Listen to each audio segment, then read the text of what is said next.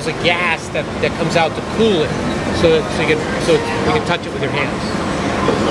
Incredible.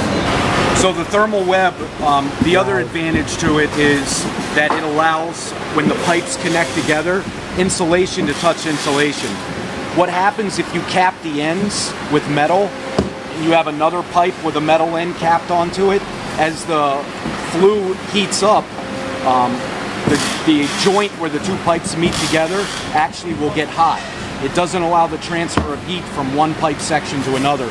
It's especially true if there's a small creosote fire. It's going to heat up one section of pipe right at the joint, and you'll get a hot spot in the pipe, maybe some buckling on the inside of the pipe. But with the thermal web and insulation on insulation, it allows the pipe to heat evenly throughout the whole chimney system. This is what we call our end form. The big deal with this is it's got inner and outer tooling. So there's your inner tooling, here's the outer. So when this goes in, this actually pushes in and this separates. So it expands it and kind of contracts it at the same time. But the big deal with it is it makes each end perfect. Every pipe they do is going to be identical. The old way of doing this, and a lot of people still do it this way, all you have is this. A tapered shaft comes up and it's controlled by a foot pedal, and you hit the foot pedal. As that shaft comes up, this expands out, but it only has it on the inner. So depending on the operator and what they're going to do is they're going to put it on and they're going to turn it as it goes. Every pipe could be a little different. This takes the operator out of the equation, and so it makes them all identical. So that's what's critical. The reason why a lot of people don't do this is the tooling for these machines is very expensive. So the amount of tooling we have is probably double the price of the machine. You have 4 pipes fitting together. Right. Every time you put a male and female together. So if you have any inconsistencies there, you got troubles. So that's why you have to have an inner-outer tooling for end forming. So you got 2 machines going at the same time, right? So they're both doing the same job. One does one end, one does the other end. Everything's going to fit just perfect every time. So they'll always fit right then. Flex is very easy.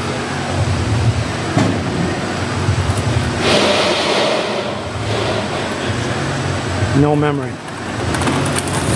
None.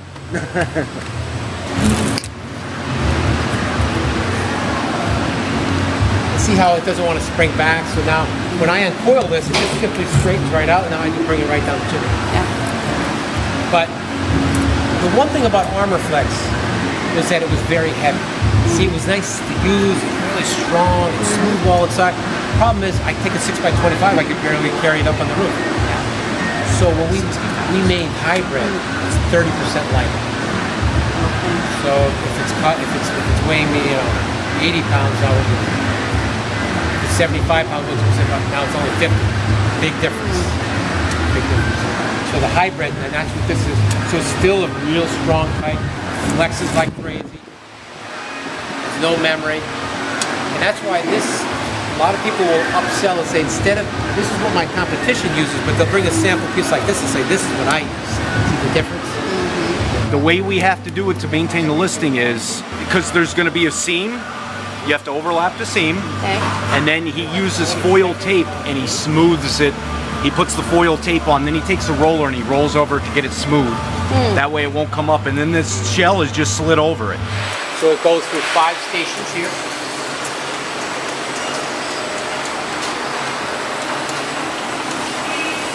And then it basically comes out of the roll form like that, and then just simply it's creased into one another. So every time that thing spins, you're gaining that much pipe. You see the size of that? Yep. Gaining that much pipe. So it just sits there and grows. So this is running now Armorflex. Some people still want the heavy pipe. They still like it to be that real stout, heavy pipe. Right. So we still have to make it. It doesn't have a better warranty. It doesn't have a better listing. Everything's the same, except they just want it heavy.